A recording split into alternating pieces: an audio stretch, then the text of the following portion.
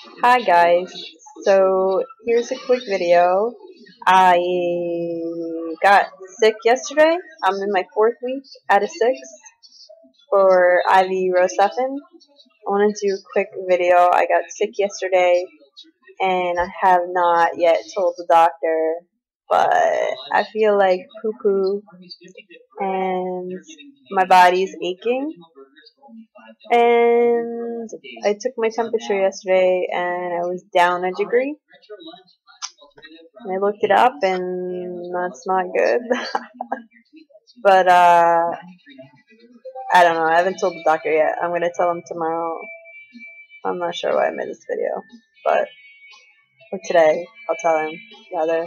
I feel a little better because I'm not like sleeping. But yeah. Hi, so this is the second part of the sick video. I am infusing with my ball and chain, so don't mind that. I just wanted to give you guys an update. I'm starting to really wonder about mold toxicity.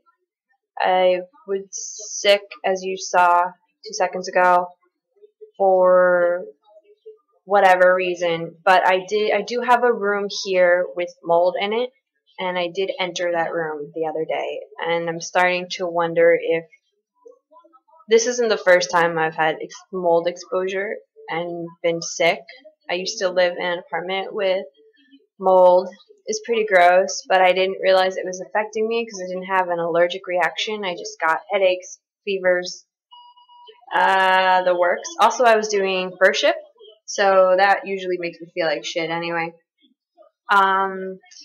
That didn't last long until I fell apart. Yeah, so I've done some research since I got sick, and well, since I've been in Michigan, I've been doing research because there's nothing else to do because I don't know anybody here. And I'm going to investigate further the mold toxicity theory that a lot of people have mentioned in chronic fatigue. So I googled a bunch of doctors. Actually, I googled something called real-time labs, and they do mycotoxins, something like that, which are the mold toxins.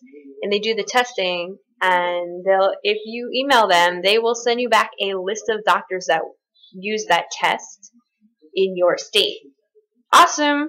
So I did that. I found a bunch of doctors in New Jersey, called them up, made an appointment, filled out like 8 pages of symptoms, and then I have an appointment set up for January 27th, 2014 to see a doctor in my area. And she also works with herbs, which is pretty cool because this shit is getting like really pricey. Like, this is getting really pricey. The antivirals.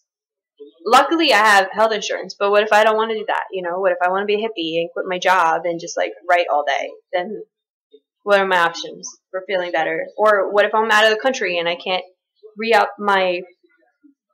This is just a rant video at this point.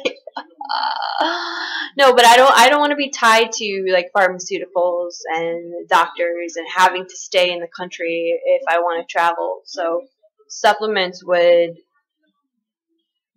be a lot easier in other countries because you can stock up, you don't have to wait for a script.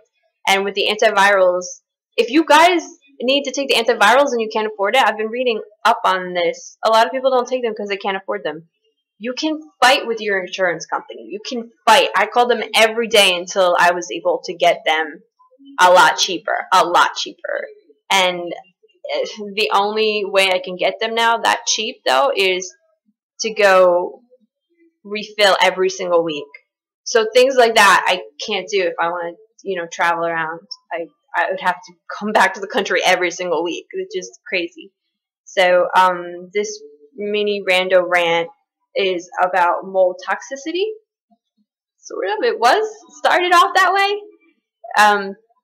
Just be aware that there is a theory out there about mold toxicity, and it does seem pretty logical to me that that could be a cause because it's everywhere. And if it's not that's causing fatigue or causing copper deficiency or causing any of the other plethora of deficiencies that I have, it still might not be helping the situation. So I'll take an extra 10% of feeling better if they need to clear me out of mold or whatever. I'll take it, you know. And I think that you guys should start really considering other theories out there, because every 10% that you get back for your life is a huge leap in terms of life quality.